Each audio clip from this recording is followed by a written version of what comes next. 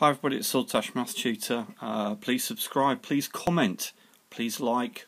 Don't dislike me though on this lovely thing called YouTube. What are we going to do today? Well, we're going to talk about something hopefully that we can just clear up, make sure we're happy with it, and that is rounding up or rounding off, I think our American cousins call it. We're going to talk about decimal places and we're going to talk about significant figures. So the first thing we're going to talk about is rounding and how we do that. So here's the basic concept of rounding, and hopefully this will just lead us into why rounding is relatively easy. So if I don't do that, I don't want to do that.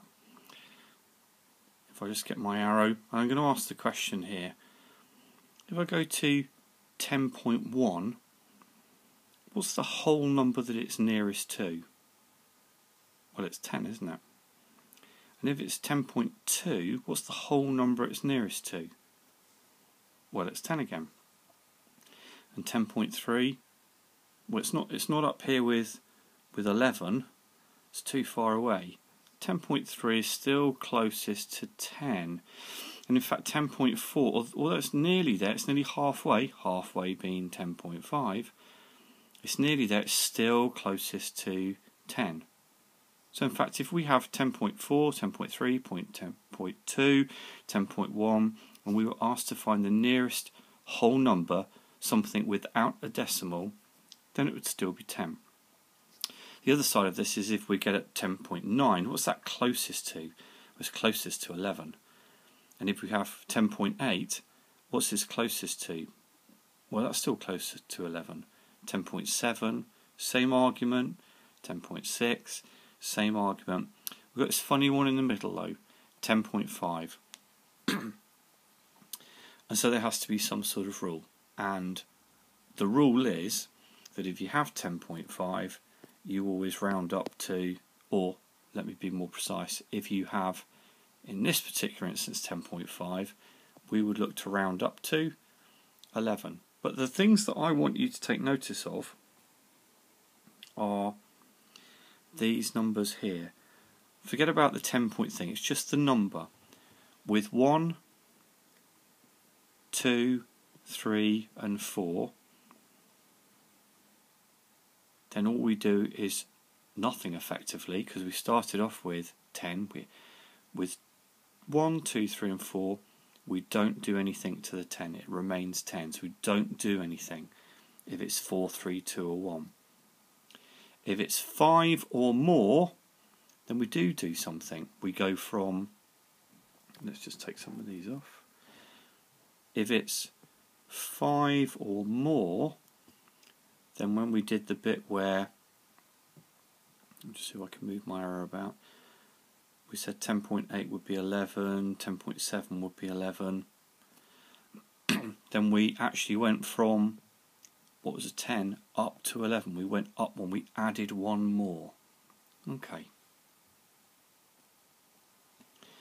So here we go. Let's just have a look at this example, 4.326. And what I want to do is I want to round it up a bit. And we're going to talk about what that means in a minute. But I want to get rid of anything this side. I want my number just to be 3 digits like this. So what do I need to do? Well, I'm going to draw a line there, and I want to cut off everything that's here. So if we think about the last slide, when we had a 6, we went to, and you might need to stop the video here and go back and have a look at the next or the previous page and just see what we're talking about. But with a 6 we went up to the next highest number, and that's what you do here. In this particular instance, what we do is 6, we go up to the next number and raise it up 1, so it becomes 3. So in this particular instance it becomes 4.33. Let's go for another one. Let's just have a look at, we'll just pick some numbers now. 1, 4, 5, 6, 3, 7. And what I'm going to do is I'm just going to round these numbers up. I'm going to work this way. We always work from right to left, and I'm going to get a smaller number. So,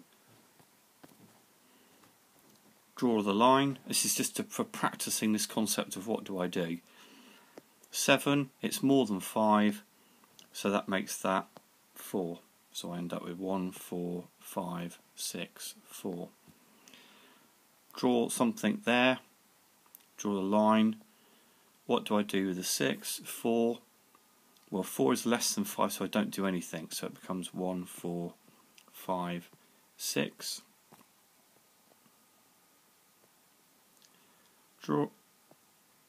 Whoops, what's going on here? Drawing things all over the place. Draw a line here. 6 is more than 5. That means that we put that up a number to 6, raise it from 5 to 6. Draw a number here. That's 6, that raises that, and that becomes 15. That's just the process of it. Now there is a little bit of, there's a way of remembering this, I suppose, something to add to it. I've looked at a few videos to see how people have explained this, and one of the ways that I've seen it done is this, and I have to say I found it reasonably amusing, but it was a guy who was singing a song that he'd written and playing the guitar. There was one problem, everybody: he couldn't play the guitar, he couldn't sing, and the song was sort of rubbish, but it had an effect, so it's stuck in my mind. So I'm stealing this. Whoever you are out there in YouTube land, I'm nicking this off you, and here we go. And his thing was about putting in a back door, and if it's 5 or more, do you see it? Putting in a back door, if it's 5 or more, then you add, and here was the thing, 1 more. And there was a song, and there was lots of ding ding ding ding ding ding ding. If it's 5 or more at the back door, then you add, well, yeah, you're sort of getting it. I can't actually sing, but there you go. So that would become 1.23. Okay, let's quickly talk about decimal places. Decimal places, I don't know, I'm going to put a number in here. 14.7, let's make that point a bit. 14.72349 Okay, and you are asked to write this number to, let's say, 3 decimal places, which will be annotated as DP. Okay, a decimal place, if you're asked to do this, goes from the decimal. The clue is almost, it's the name on the tin, it's the decimal place thing. So here's the decimal place. I want it to 3 decimal places, so I go back 3. 1, 2, and 3. And it's at this point here, and this is when the rounding up bit comes in, is when I start to do my rounding up. So I draw my line, and what I'm going to effectively do is I'm going to get rid of everything on this side here, but what I do is the number that I use to round up is this number here. Now, as you'll recall, let's do the crazy song, everybody.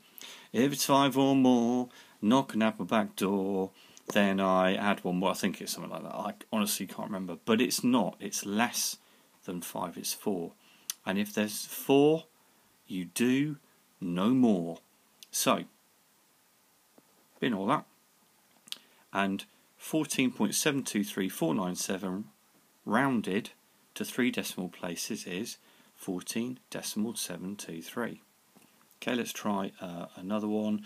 1.5278.5, and I want to round to 4 decimal places. Okay, well, it's decimal places, so it's from the decimal, which is here. I'm going to go 1, 2, 3, and 4.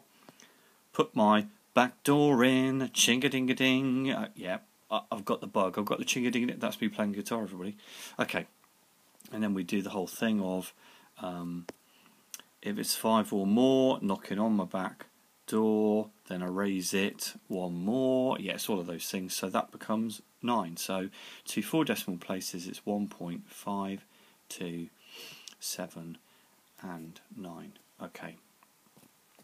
Next thing I want to talk about is significant figures. So let's look at 206.359.732, and I would like to write that to what should we have?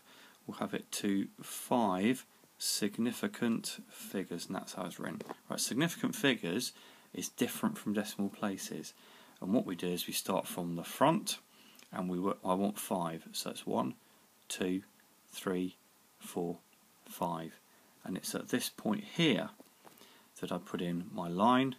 I'm going to discard everything that side, and this is the number I'm going to be dealing with to do the rounding up bit.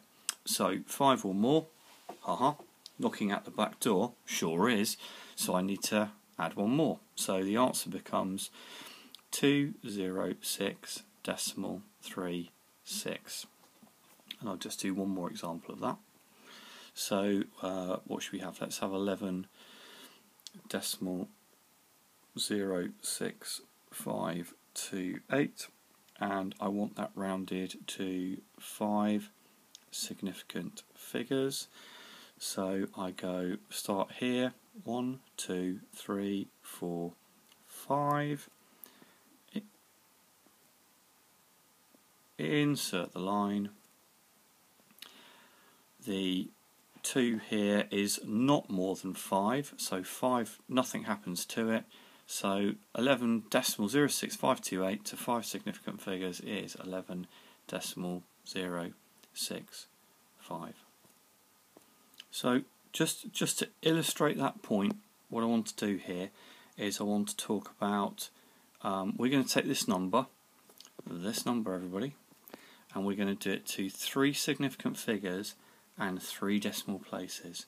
Okay, 3 significant figures, I start here and I go 1, 2 and 3.